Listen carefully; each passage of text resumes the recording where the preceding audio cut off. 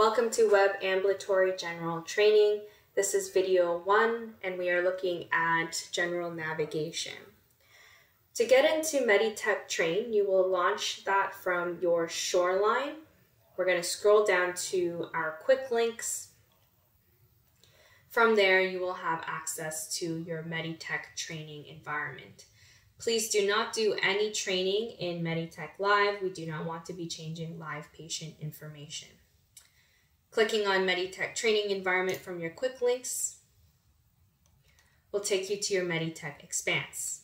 I do have a session open, so either you can click on Launch New Session, or you can follow me and click on your last session.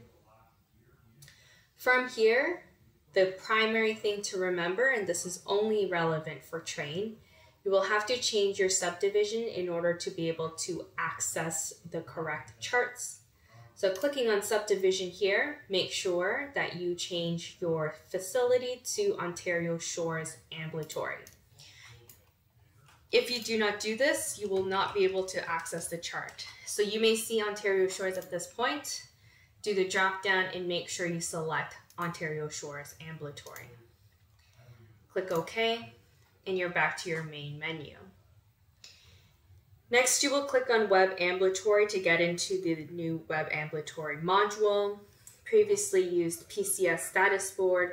For some users who are still documenting on the OCAN for your patients, you will be using PCS status board to continue that documentation until our next upgrade, which will link the OCAN into Web Ambulatory.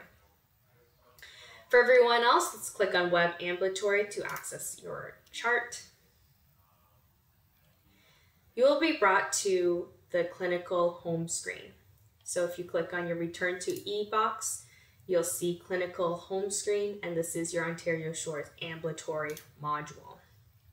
Okay, you can toggle between the different windows by clicking on the window that you want to go to, and you can close the window by using the X. Okay. The next button along the side here is your workload.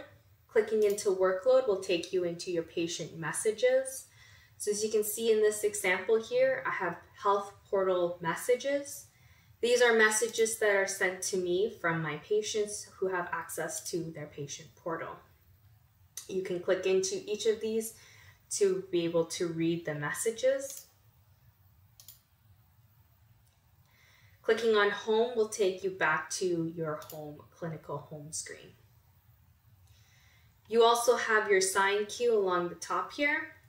So any documentation that has been saved and not signed will appear here. For this user, you can see that there are 15 documents that have been in a draft status that has not been signed for this user. You can see the list of documents along the side here. This user has a lot of documentation that requires signature. You'll notice along the side here, if there's a green check mark, that means I have answered all the required questions for this documentation, and I can submit and sign it. For documentation that has required documentation, as in I have to answer some questions in order to complete this documentation, I'll see an exclamation mark and you'll see that it's in draft. In order to complete this documentation, I would click into Edit to add my documentation, and then I can submit. The best practice for this is to ensure that you sign all of your documentation at the end of your day and at the end of your appointment. The only documentation that should be left in draft are your initial assessments that may take over several sessions to complete. Otherwise, the expectation is that you're completing all of your documentation by the end of the day, and you can return to them using your Sign Queue button. Alternatively, you can compose a message, and I will demonstrate this once we enter a patient's chart. I'm going to click back on my home screen to return. Next, we have your name and your designation across the top. You can also click on the refresh button to refresh your list below. You also have your Find Patient functionality. You can search by looking up by MRN number. or you can find a patient by name.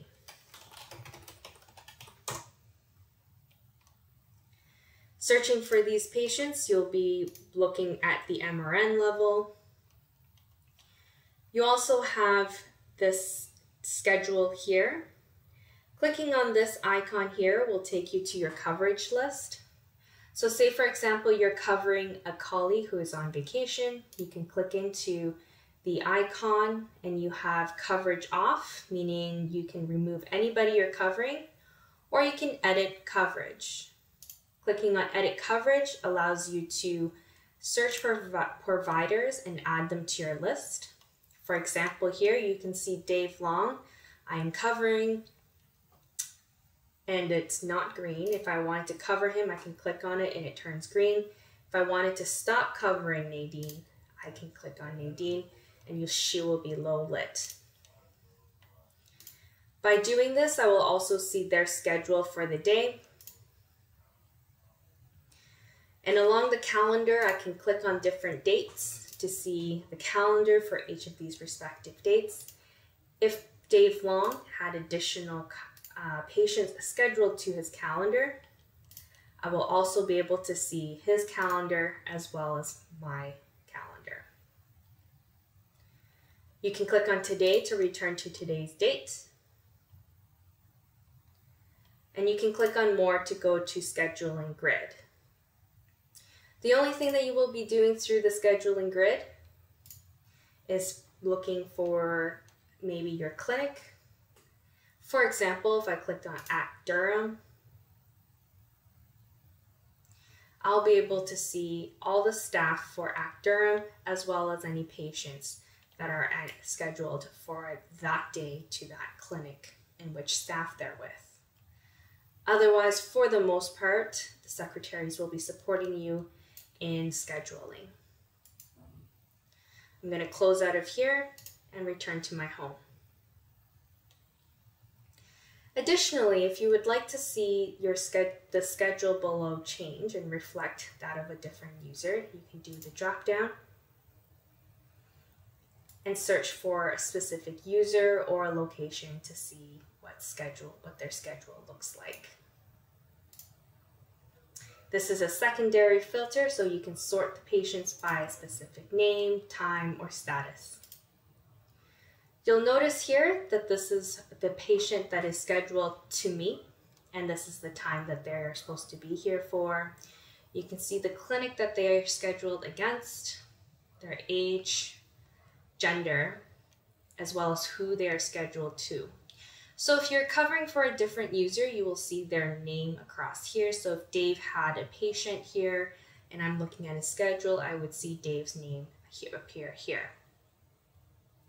You'll also see the appointment status. So if the patient is arrived, you'll see that as well. So once the secretary changes the status of the patient to arrived, you'll see that this will change as well. Along the side here, you also have recently accessed. This will display patients that you have accessed in the last 7 days. Okay. And you'll also see a visit date. If there's no visit date, for example, on this patient, once you click into the chart, you will have to choose a specific account. You also have quick links at the bottom. And this is your home screen.